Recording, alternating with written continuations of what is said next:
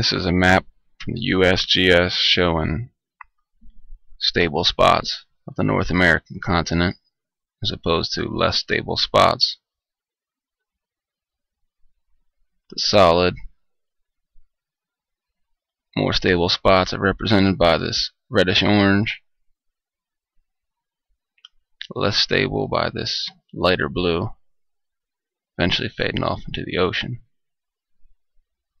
Here it is, explained a little better. The North American Craton, I'm not sure. It's continental crust that has remained relatively stable for the past 600 million years.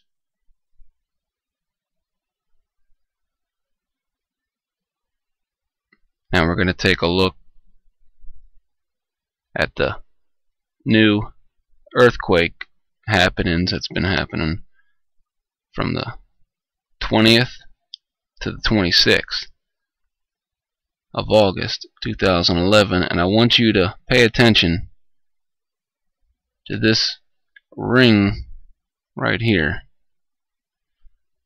Okay, this is where we're going to be paying attention. We already know that over here is always fucked up, so just look at that spot as we watch this video.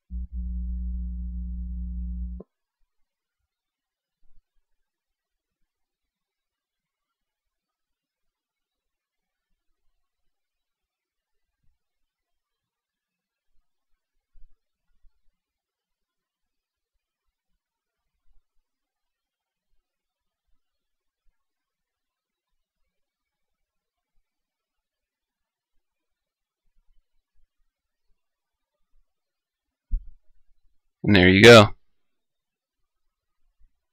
Should give you a pretty good idea of what's really going on.